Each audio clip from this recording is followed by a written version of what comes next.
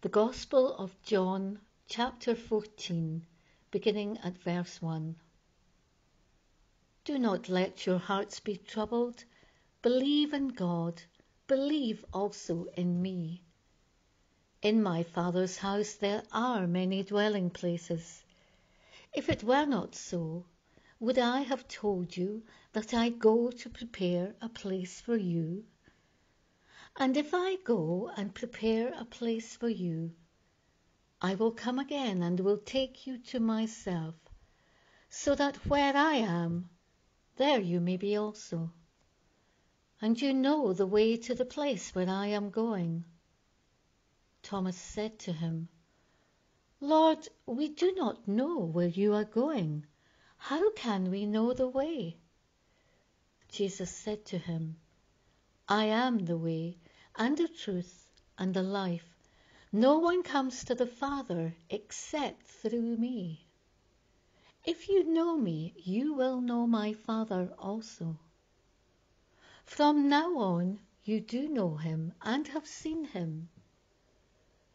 Philip said to him, Lord, show us the Father, and we will be satisfied. Jesus said to him, Have I been with you all this time, Philip, and you still do not know me? Whoever has seen me has seen the Father. How can you say, Show us the Father? Do you not believe that I am in the Father, and the Father is in me? The words that I say to you, I do not speak on my own, but the Father who dwells in me does his works. Believe me that I am in the Father, and the Father is in me. But if you do not, then believe me because of the works themselves.